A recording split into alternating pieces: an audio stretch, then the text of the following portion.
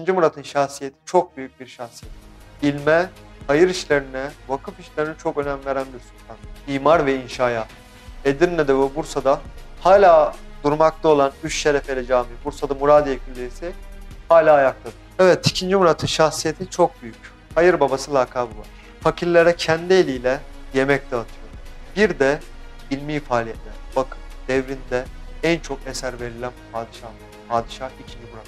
Yani birçok insan kitap yazıp onu sunmuştur. 2. Murat da kitaplara tutkun, ilme bilme tutkun bir insan. Yani Fatih'in gibi birinin babası böyle olması gerek. Fatih nasıl biliyoruz? Zaten diyorlar ki Fatih'ten başka böyle ilme, bilme, esere kıymet veren insan yok. Babası öyleydi. Armut dibine düşer diye bir atasözümüz vardır. Ayrıca İbn Haldun da der ki siz çocuklarınızı yetiştirmeyin, kendinizi yetiştirin. Çünkü çocuklarınız size benziyor.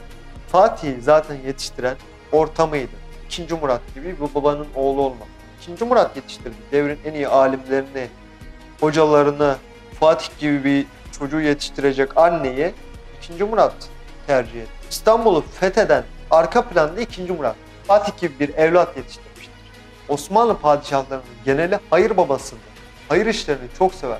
Hayırda çok üstün hizmetler yapmışlardır ama 2. Murat'a yakışmıştır o lakap. Neden biliyor musunuz?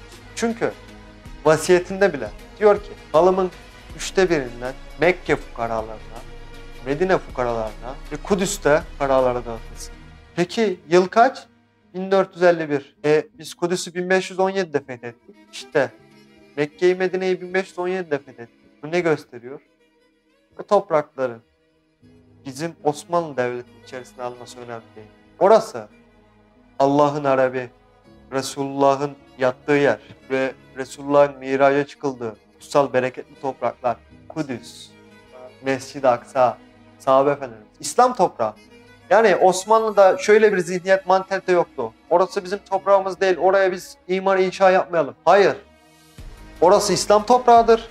Biz oraya destek yapabiliriz. Zaten onun zamanında da Surre alayları gitmiştir. Fethetmeden 100 yıl önce başlamıştır Surre alayları gitmeye. Mekke'ye, Medine'ye, fakirlerine yardım için vesaire. Osmanlı'nın zihniyeti ilahi kelimetullah'tı, İslam toprağıydı, İslam davası.